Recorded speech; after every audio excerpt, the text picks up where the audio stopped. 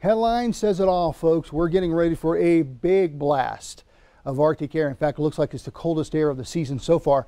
Winter conditions, yeah, and it hadn't even arrived yet. Wednesday officially in the afternoon, winter finally comes in, but we're going to be dangerously cold with snow as we get into the next couple of days. In fact, that Arctic air going to start to arrive tonight, but really starts to filter in as we get into tomorrow and then just covers the entire area for the rest of the week as it's going to get dangerously cold. Highs single digits above and below zero here in Billings alone, well below zero with some of those overnight lows, not to mention what the wind chill factors could be like. Monday through Thursday, we actually have a chance to get a decent amount of snow, maybe 3 to 6 inches across the area. Mountains could get more than that. Of course, still too early to say for sure how much snow we're looking at, but for certain, we're telling you this. It's going to get cold. We can say that for certain. Yeah, here's that Arctic air that's just going to come in, blanket the area, and get dangerously cold around the area as we get into the middle part of the week with those highs struggling to get out of the single digits, maybe not even getting above zero for some areas. Those are the days that you definitely do not want to stay outside. If you have to go outside, make sure you bundle up. It's going to be cold out there. As you take a look at these 7 days,